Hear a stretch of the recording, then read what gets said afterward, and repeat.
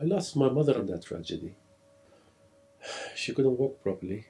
And actually, the very night that she was caught in the fire, she was awakened by a neighbor. And the last thing that she did, she pointed to her knee saying, "I cannot come down."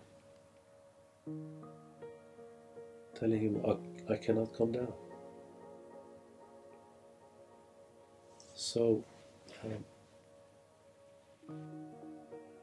that is saying that, if she was not disabled, or if she was on a lower floor, she would have lived. And in this long, agonizing 4 years, we have gone through hell, listening to the evidence. One of the things that have interested me from the very beginning has been the issue of protection for disabled people in high-rise buildings. Now, these disabled individuals should have proper protection wherever they're living, but on high-rise building, they require extra layer of protection. So what was proposed, which they kind of gave the name PEEP to, was personal evacuation plan.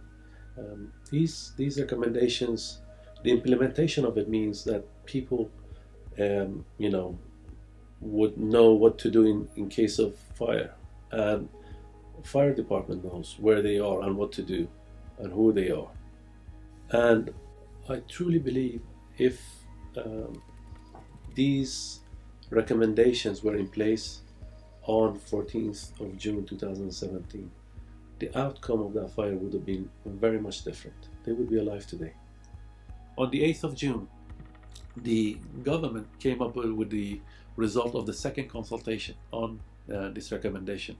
And I'm glad to say that they are proposing to introduce a new PEEP requirement for residents and disabled residents in high tower blocks.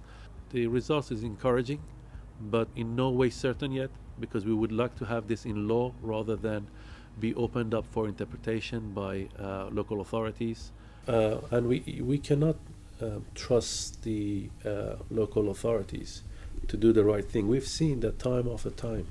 These legislations have kind of failed to kind of become law or be implemented because of vested interests who have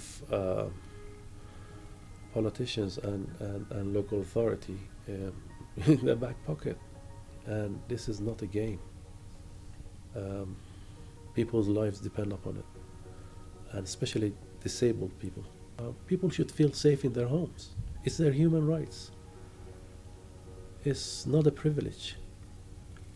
For somebody to feel safe in their home, I think it should be it is their right, and it should be protected by law.